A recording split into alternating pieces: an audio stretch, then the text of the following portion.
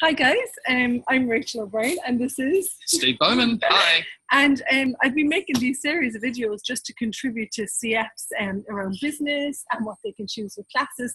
So I grabbed this super busy man, grabbed him and asked him, what can you contribute to CFs and what would you like to deliver that would open up a possibility with all your business knowledge and creation? Well, I think one of the things, if you're trying to create a business, then you may be looking at slightly the wrong way. So maybe if you looked at it in a different way. So what if you knew that for every program that you were running, every bars facilitation, every facilitation of whatever sort, there were 3 or 4 other commercial spin-offs that you could look at, that you could create from that.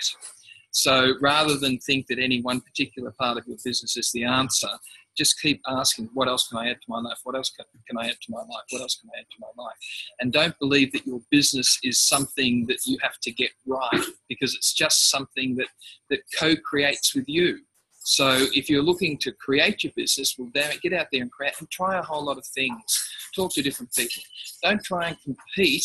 Just be running so fast in what you're doing that no one else can keep up with you anyway. So what is it that you enjoy doing with your business that you can then articulate to others through Facebook, LinkedIn, social media? Heaven forbid you should start building up some email lists of people and doing things that are a little bit different, that because they're you. Don't try and be like anyone else. Be you. If you're a little bit weird, then you can charge more. Exactly. Now I'm going to ask you one more piece on this. When you said a possibility of 3 commercial spin-offs from everything that you create, can you just tell us a little bit how you do that? Sure. So for everything that you do, if you have the point of view that there are 3 commercial spin-offs, what do you think happens if someone's got the point of view that there's 3 commercial spin-offs? They're going to create more. They're going to add more. That wasn't hard, was it? So if you've got this point of view that for everything that you do, let's say you run a bars class, what are the 3 commercial spin-offs from that I hadn't thought of? Well, maybe I could take some of the reactions and create a podcast from that and then get some advertising involved in the podcast. If I'm running something, a facilitation with someone else, and I found there's been some really interesting questions they've asked, what if I collect the 10 most interesting questions and my responses and create a blog post from that and then put a little video with it and then sell that as part of a membership?